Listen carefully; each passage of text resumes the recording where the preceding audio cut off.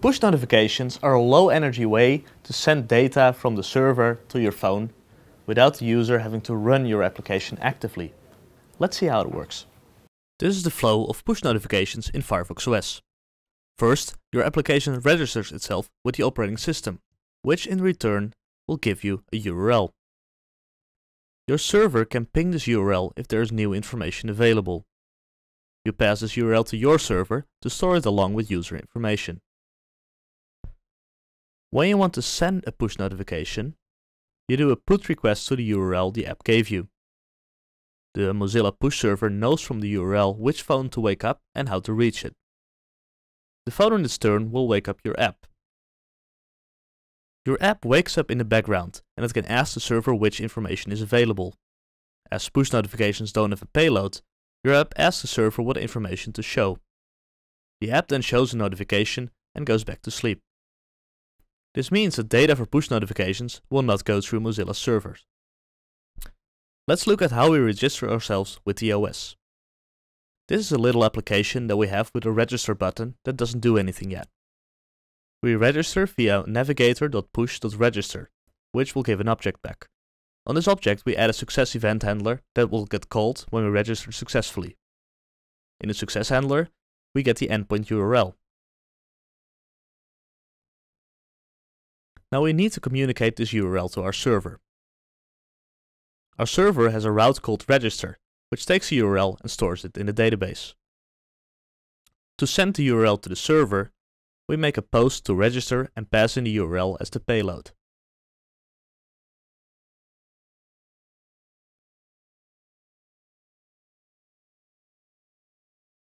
Now if you run this code, we can see that the server receives a URL at the Mozilla push server. To trigger a push notification, we'll need to make a put request to this URL.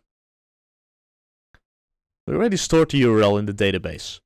And when you do a post to the trigger route, the server goes through all the registered URLs. To send push notifications, we will need to make put requests to each of these URLs. This code makes a put request.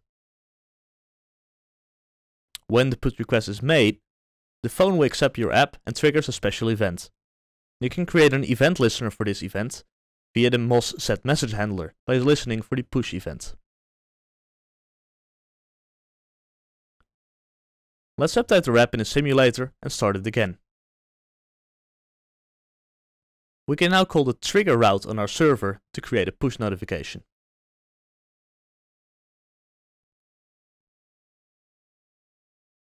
It works! The notification went from our server to Mozilla server to the simulator and finally to our app, all in around a second. For push notifications, your app doesn't have to be open, so let's adjust our code to show notification instead of an alert. And when we click the notification, we'll open up our application. Here we create a new notification with got a notification from as title and the server as body. When we click on this notification, we'll open ourselves. This code is also available in MDN.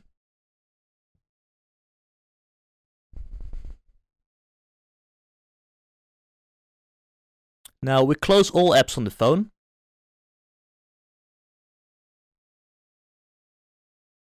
Update the app. And we trigger a new push notification.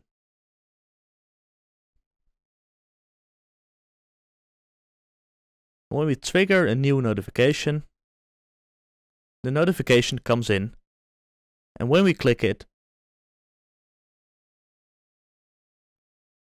our app launches. Push notifications allow you to tell users about events without them having to keep your app open.